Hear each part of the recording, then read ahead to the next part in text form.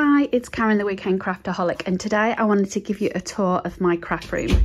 It's been a little while since I did one, maybe start of last year, and I have made quite a few changes. So if you've seen that previous video, you might notice a few changes in here. But in the main, a lot of things have remained the same because they're working well for me. So I'm hoping from this video you get some tips as well of ways you can organise your craft room. So I'm just giving you a bit of an overview now. I'm going to try not to keep it too long. And full disclaimer, I'm doing this on my iPhone, so I apologise if there's a bit of trembling, if it's a little bit too fast for you. But if you've got any questions or queries, if I do go too fast, please leave them in the comments box below. I will reply to each and every one of them, and I will help as much as I can. So I'm going to start with the main desk area actually, and I'll move back just a little bit so hopefully you can see the full desk area in one spot. Most of this furniture is from Ikea, including this top set as well, on top of the table, on top of the desk. Absolutely love it for storage. As you can see, that's where I keep most of my inks, which we'll look at in a little bit more.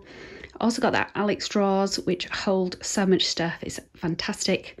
And you can see I've also got these little drawers underneath my desk as well. This was a new addition this year, and I absolutely love them. These came from Shein. They were only about $12–15 each, and I've got all my tapes, on my adhesive foam, normal foam and things for dimensions, and then here is lots of adhesive tapes as well, the rollers. So they're nice and handy to have nearby. On this side you can see I've got my gorgeous stickles collection. I like keeping things out. If I put them in a drawer, I will not use them.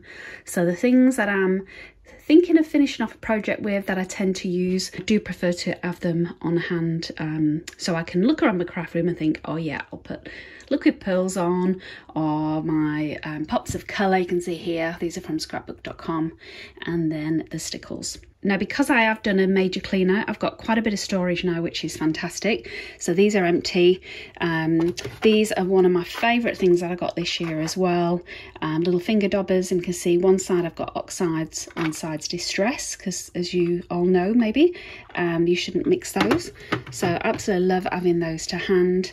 And then on this side I've got all my distress inks in, or should I say the distress oxides in these big containers here. This is where I keep my oxide minis. So I've got all of these, but they're just in the minis. And this little storage unit is absolutely perfect for holding these. I got this from Muji earlier in the year. Originally I had all my pens and things, but I thought it's perfect size for the distress colours. And there's a little bit more space for when the new colours come out. Also got on top just a little container where I keep the little holders and things, and my favourite scissors, these big Tim Holtz ones, I keep close to hand as well. I've got some of my other commonly used inks here that we all reach for, nice and handy near the desk. And then this is just full of a bit of clutter, just technology clutter really for my cameras and recording, which we'll come on to. So right in front of me, you can see I've got my little holder. Absolutely love this for keeping all of things separate, easy to get out. This little spinner was from Kmart, so this has got some random things in as well that I tend to reach for. Don't use these very often, my little diamond press and my Xyron maker, but I do like to have them on hand in case I do need them. This is full of white cardstock or white scraps, some of it's paper. I've got all my pattern scraps in here, my plain coloured scraps in here, well, apart from that one, that shouldn't be in there. And then I've got another little set of 3. This was from Kmart. It's a bit disappointing because it doesn't come all the way out, which I thought they would be able to come out to put on the desk. So I've not quite got a use for this yet. You can see I've just got a few little bits and bobs that were in the smaller one. But I do like having things like this close to hand because these are just little embellishments to finish off projects with. You can see I've got my camera mounted here, and I do have these soft boxes as well. So this is obviously where I do my recording to try and get a bit of better lighting. I do struggle because of the glass mat. I wish I'd have not gone for glass. I wish I'd have gone for a more matte one so you don't see the reflection. But I do what I can to minimise that. And then the stuff on top, just like everyone else really, a little bit of decoration. And then this little box at the end is where I keep just some little props when I'm doing pictures for Instagram, so it keeps them all neat and tidy. On here, this is the rest of my oxides, and then on here I've got some more little swatches and things. I've got the templates for these if you want the links. I'll link them to my Dropbox, but this is where I keep my main distress foam domes, which go on the hanger, so I've got one for each of those. So they're all nice and close to hand, as well as these for when I'm scrapbooking as well. I absolutely love these stickers, so the little guides and rulers that you can use to get things nice and curved or straight, whatever you're aiming for. These little tubs on the top, these are my Christmas things. Now they usually sit down below in the corner because I do want to use them once a year. Just move them out of the way. I should have got rid of those before I started recording. I thought it was neat and tidy. This is just random bits, stationery. I've got labels ready for distress inks and so on, so don't use that very much. And then at the side you can see I've got my Go Press and Foil. This is from Couture Creations. Absolutely love it, so keep that to hand as well. And then moving down to the drawers, I've got these drawers labelled on the top rather than at the front, and they probably do need updating now. I've had a little bit of a move around. So this is where my distress inks were originally, but now I've just got my Catherine Pooler, got some Studio Calico ones in the back. Polychromos have been promoted. They were on the bottom drawer. They've moved up to this drawer now, so I'm using those a lot more. And this is an empty drawer, can you believe it? So keep that nice and empty. I'm sure it will get filled soon enough. I was thinking in the meantime, when I'm doing projects, I could put stuff in here to keep it out the way. In this little drawer, I've got all of my sequins and glitters. It's one of my favourite drawers. I love all the colours.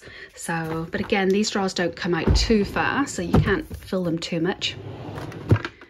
This is full of all my embossing. So I have a little tray there. I've got my embossing powders. Not too many of them, but everything to do with embossing is in this drawer, as well as a few of this little tissue of ribbon things. And speaking of ribbon, I did have a little holder. I managed to destash that to save some space on my wall, and instead I've put all of the ribbons in this drawer as well. And then lastly, again, because I'd got the space, I decided to put all of my little pocket page notebooks in here, on my traveller's notebooks, just to make sure I get them used. A lot of them are used, or should I say full, but it saved a little space on my planner cart, which I'll come on to. So they were originally in there, but now they're in here. So I like having them here on the bottom. But on this side, you can see I've got my Big Shot and my cutter as well. I always keep that close to hand, and my smaller cutter is here as well, close to hand. This little shelf, I've got all my photos ready to do for projects, and my pegboard was originally from my Cricut stuff, which I've moved. So instead I've been using it just to do little displays. You might have seen my very first YouTube short where I showed you my Halloween layout, so I'm getting ready for my Christmas one. I didn't want to include it in this video because it's an all year round video, but I've left it blank for now, but I'll have that decorated with my Christmas stuff soon. And then on this side, my first drawer is a lot of my stamping stuff. Now this was chock-a-block, so with having a clear out, I was able to make this drawer a little bit more stamping related as well. So a bit more of the random stuff in here with masking tapes and stuff. My punches as well, they get a bit more use now. They're a bit closer to me as well. And then, oops. And then this drawer is just absolutely just full of leftover storage. So again, an empty drawer when I need it. But for now, I've just got a little bit of space for some of the extra storage. Then I've got the last two drawers is on my mixed media. So a lot of this was on the shelves on the walls, and I've decided to put it away. I think they're fine on the side. I don't think they need to be stood up, and it's great having them all in the one spot as well for me to be able to have a look and browse. Similar, the mica sprays, I saw Tim Holt say they needed to be stored on the side, so that was kind of the push for me to put everything in a drawer rather than having it on the shelves. And I've just got some more random stuff in here as well, my gel press and so on. So that is my little desk area that I sit at and can easily reach to. This is on the right hand side to me, so I'll just give you a quick view. So this pegboard was just full of the picture frames, so some of my little scrapbook layouts, but I did decide to put the storage units on. They were on a different part of the room, and as you can see, I've been able to use some of this for storage as well as just decoration, which is good. So it's good to be able to make use of that space. It's quite a large one. Underneath, I've moved my sprays, so all of my sprays are here apart from the mica sprays, as well as some of my glues. And I've also moved my printer here. Now I'm very excited because I'm going to convert this to a sublimation printer and get a new one for Christmas/birthday, so that'll be coming up in January. But this is where I've got all of my main papers now for the printer, and this storage now here is just the stuff I don't need very often. Now coming down here, you see I've got my trolley. I've got a few little extra cases on the front there just for some cleaning cloths. Got my swatches on here as well, and then just inside here I've got my label maker and my laminator as well, so good to have those on hand. And I love having this extra bit on top because it gives me a little bit of extra workspace. Hopefully you can see, but on the middle shelf there I've got all of my foiling products and all my scraps. Similarly on the bottom, it's a bit of a catch-all for stuff I don't use very often.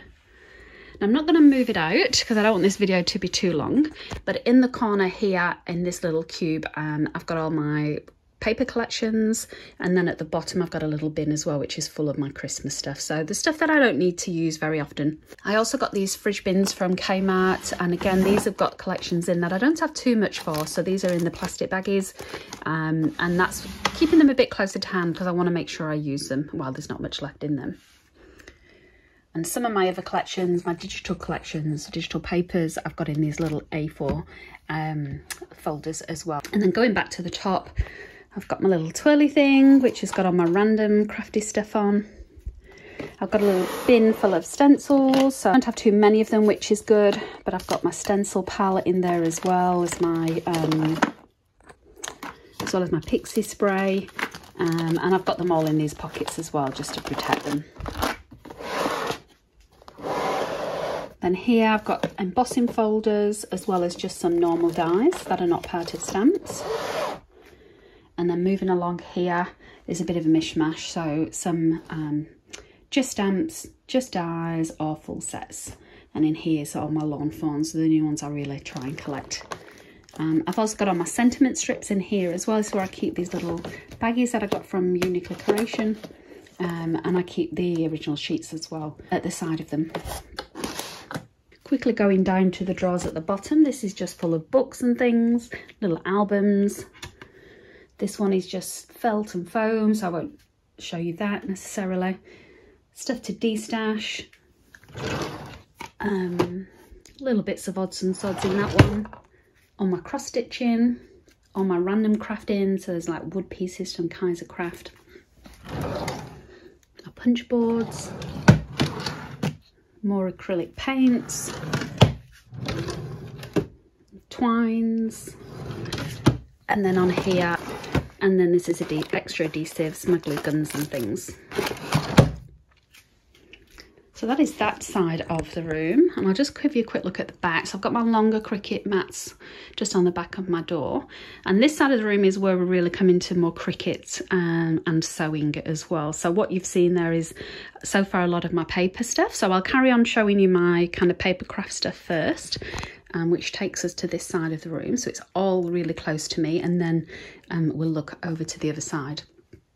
As you can see, I've got some more of my little scrapbook layouts on the wall for decoration.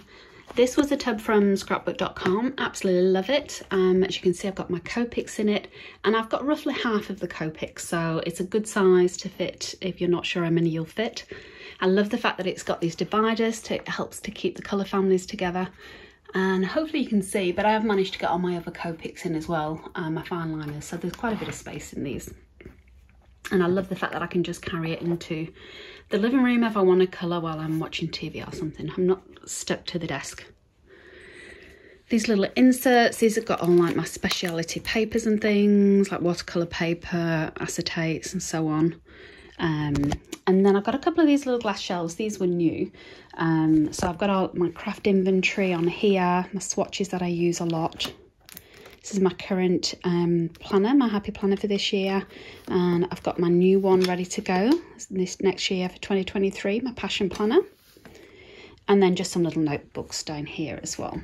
This is where I keep all my alphas and thickers. And then I've got another one of these little drawers, which I absolutely love, these acrylic drawers. These were from Officeworks. So again, just little random bits of things. They're probably my favourite drawer. This has got all of my enamel dots in. I've just got them all mixed up. And then another shelf just full of albums and things as well, which I'm sure most people have in their craft room.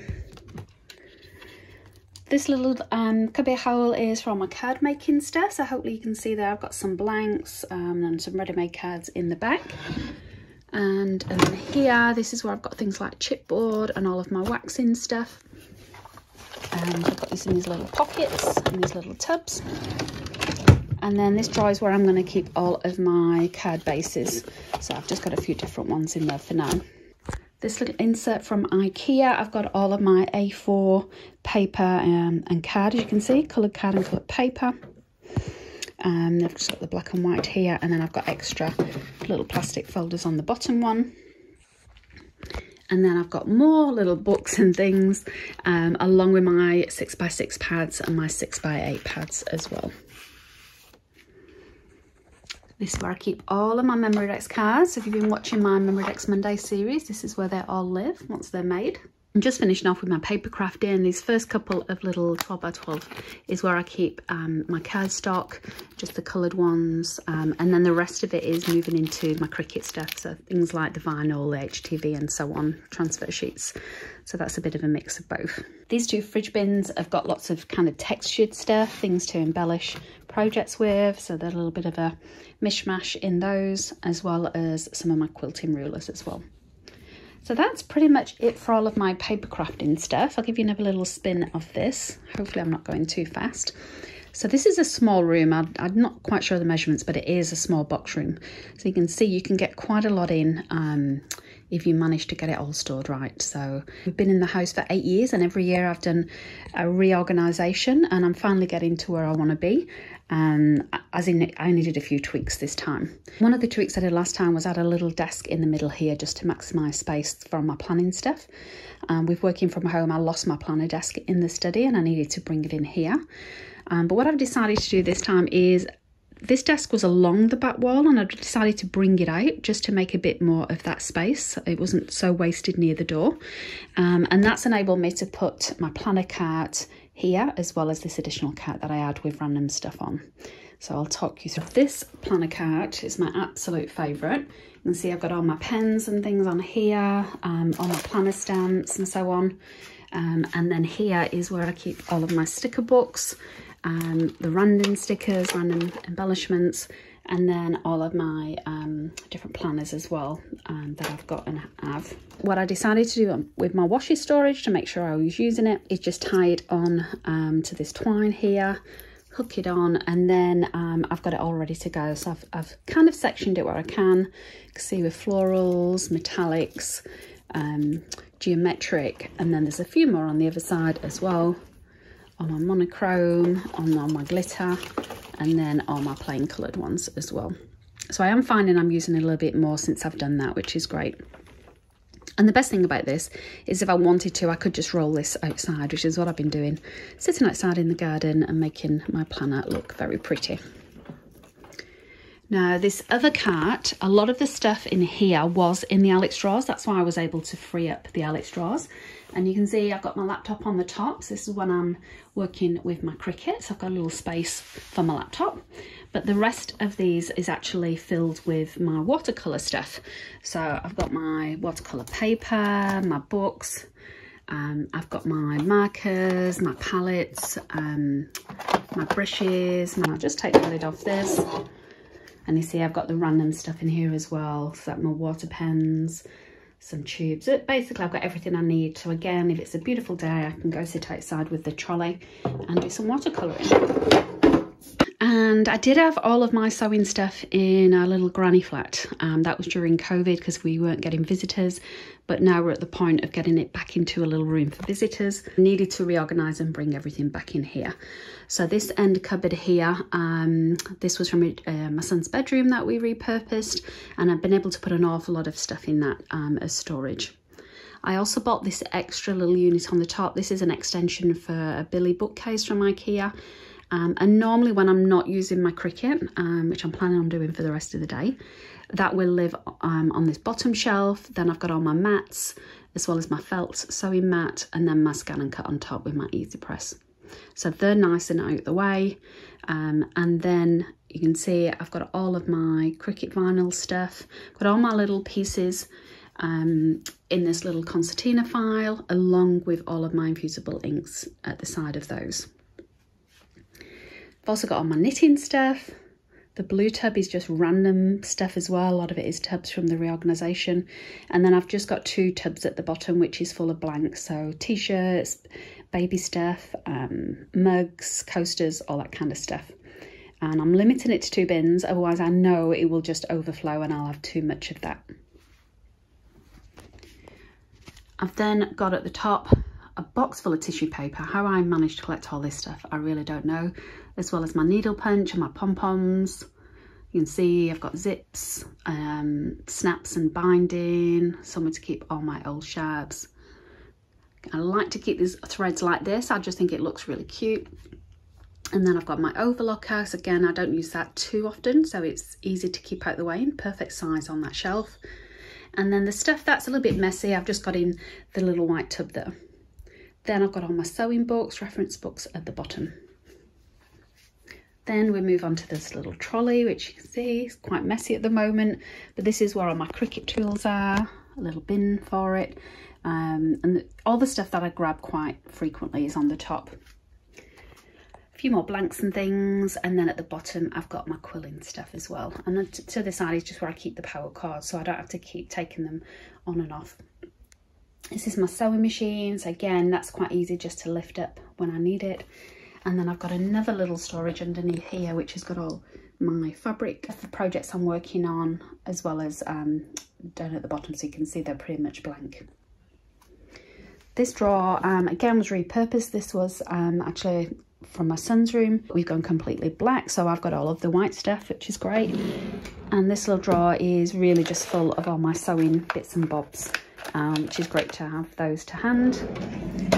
And then this drawer has got all my Cricut bits and bobs. Need a bit more space, got all my little bits here. Tapes and things, all my fold quill, more cutters, adapters, blades and so on. So nice and handy when I need them and close to hand.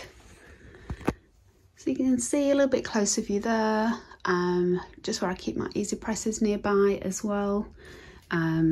My pads and things, so quite nicely contained now. Before it was it felt like it was taking over the entire room, so it's good to be able to get them all into the boxes.